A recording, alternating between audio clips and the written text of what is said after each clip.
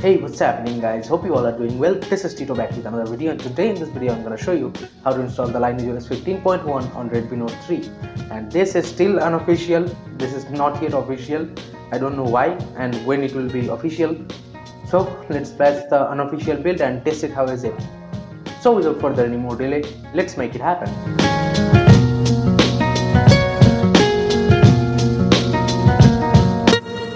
So first, we need to download the ROM and G apps from this XDA thread. All the important links will be given in the description box below, so do not worry. Before proceeding, make sure you have officially unlocked bootloader, TWRP recovery installed, and you are doing it on your own risk. So as you can see, I am on LineageOS right now and I have downloaded the ROM and G apps on my phone. So let's boot the phone into TWRP recovery. I am using official TWRP 3.2.1/0 over here. So now hit wipe. Now select advanced wipe.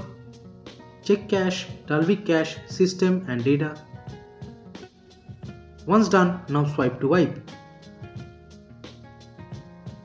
Once that's done, go back, hit install. Locate the ROM and G apps file, select them and swipe to confirm flash.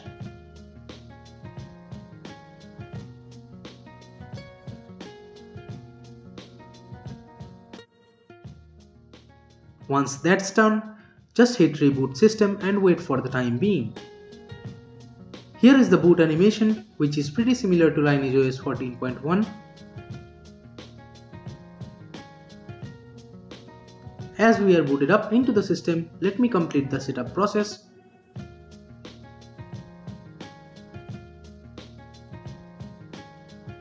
Here we have the Trebuchet launcher as default launcher.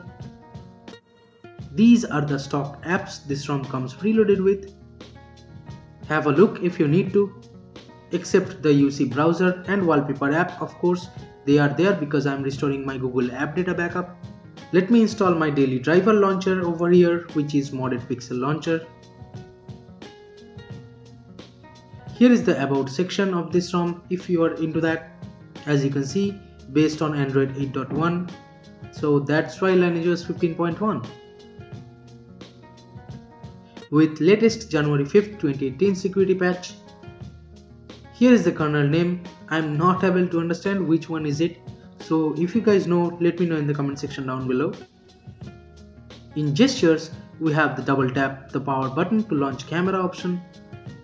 Here we have the status bar customization options.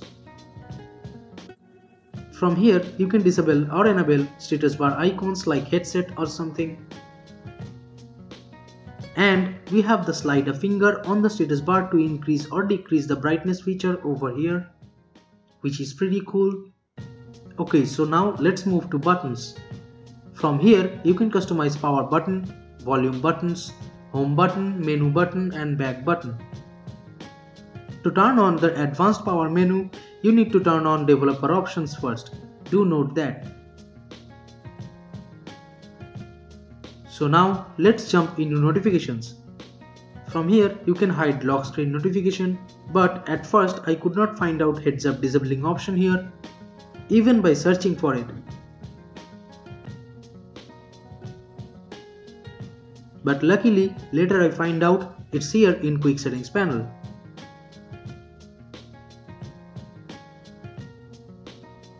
But even tapping and holding on it doesn't get you to any heads up settings.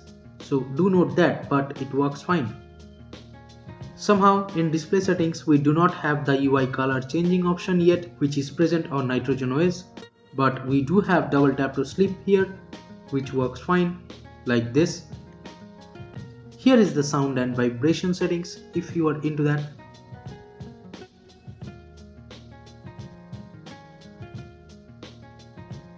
Here is an example of Geo4G VoLTE calling working, but note that there is no VoLTE sign in the status bar.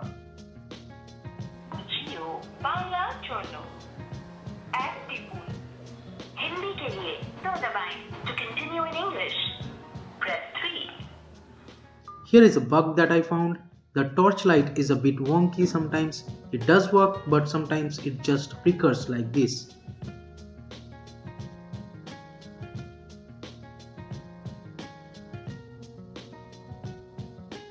And here is how the face unlock works in this ROM. Let me set it up first.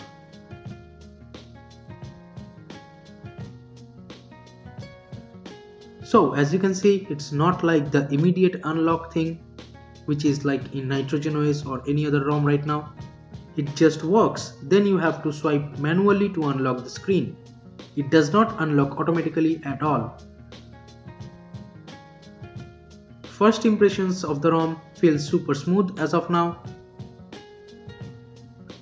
And all the audio 8.1 features like the transparent quick settings panel and all the toggle animations are present here.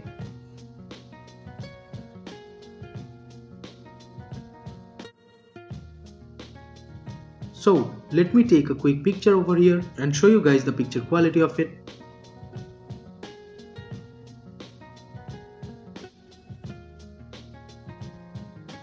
Here are the benchmarks of this ROM if you are into that.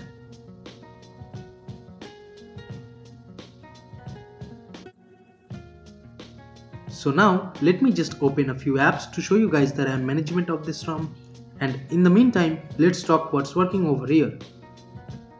So Wi-Fi, 4G VoLTE calling, camera, FPS fingerprint scanner, etc. are working fine, and only bugs over here are the torch bug and VoLTE video calling bug. That's it. So conclusion, if you can live with the two bugs I mentioned, you are good to flash this ROM as of now.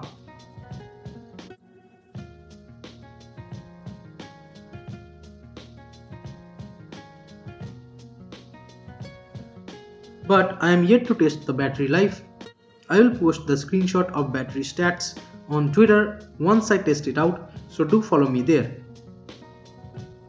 So that wraps up this video, guys. Thank you so much for watching. Hit the big thumbs up button if you like this video and subscribe to the channel right here if you loved my work.